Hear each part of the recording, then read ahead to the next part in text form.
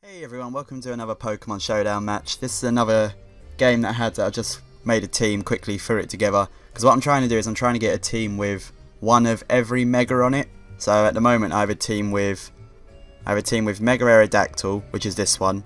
I have a Mega Gyarados team, and I think I have a Mega Gardevoir team, but I don't really like it. I'm not sure what else I have. But this is the Mega Aerodactyl game basically, and in this game I got a bit of luck. In this game some bad moves were made and a few misclicks thanks to my mouse, but it all came out okay. I got a couple of choices in there that some of you might question, but they all work out. So without further ado, let's watch the match, shall we? I start off with a Tentacruel because I really needed a special defense and couldn't think of anything that I haven't already got in one of my other teams. He switches out the Klefki, probably trying to predict that I had a Sludge Bomb. I went for the barrier. I'm going to do nothing against that Alakazam, who would just sweep it down. Going to the Fortress, the hidden power does neutral damage, so I'm not sure what that would have been a hidden power of. Fortress out in a moment. I predicted the switch and went for the Stealth Rocks. Fortress goes back, Tentacruel back out again, still with his Houndoom. He Mega Evolves, and he's got the Nasty Plot, which works out really well for me because it means he's special attacking and my Tentacruel's pretty special attacking defensive. Scald takes him down to 30, but I get the leftovers back up. So Dark Pulse is going to bring me down to 4. I knew I could take another one.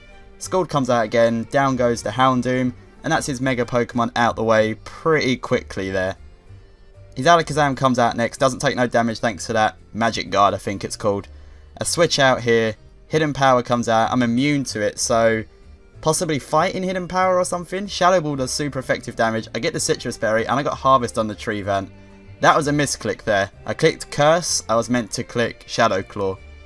So yeah, Curse does nothing because obviously he's got Magic Guard, but oh well. I bring out the Aerodactyl, switches it out, I get the Mega Evolve off. Stone Edge comes out, it does extra damage thanks to that Tough Claws, I think his ability is called. Knew I could outspeed the Gliscor, down goes Gliscor, and I'm sitting pretty at the moment. Not too bothered. Azumarill comes out, pretty scared of this thing. Earthquake doesn't do as much as I hoped it would.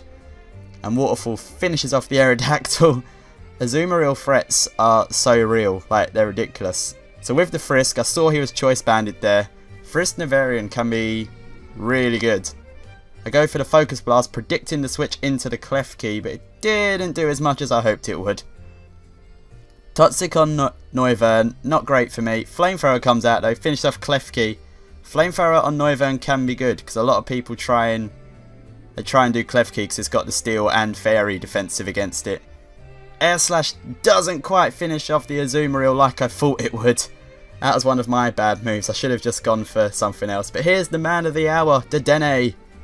Go for the Charge Beam, knowing it will get the kill, and I get the special attack boost. Dedenne is really fast. I know I've been always saying kick them and they're rubbish, but Dedenne can seriously be good on the Showdown. Resistant to Glare, obviously, because electric types can't be paralysed now. So I've got the special attack up. Thunderbolt's not going to do much. I go for my own Charge Beams, not going to do much either, but I only really done it to get the special attack level up. Because at the moment I'm not really scared of this Helios. I know he's probably only got Thunderbolt. I got Citrus Berry as well, and the cheek pouches really boosts up my healing from that Citrus Berry, so I'm back at half health. Thunderbolt brings me down again. Go for the Volt Switch, knowing it to get the kill, so I get a free swap off here. Because he's going to bring in the Alakazam, which would outspeed Dedenne anyway. Going to Fortress, he can take whatever Alakazam's going to dish out. Psychic comes, resist it. Fortress goes Bug Bite, one taken down. I honestly didn't think he'd take it down with one hit. But that was GG, so well done Sage3051. You can check out his channel, it will be in the description. It was a good match. And you can expect to see more from me, guys, with more Mega Pokemon team. So, I'll see you then, guys. Bye-bye.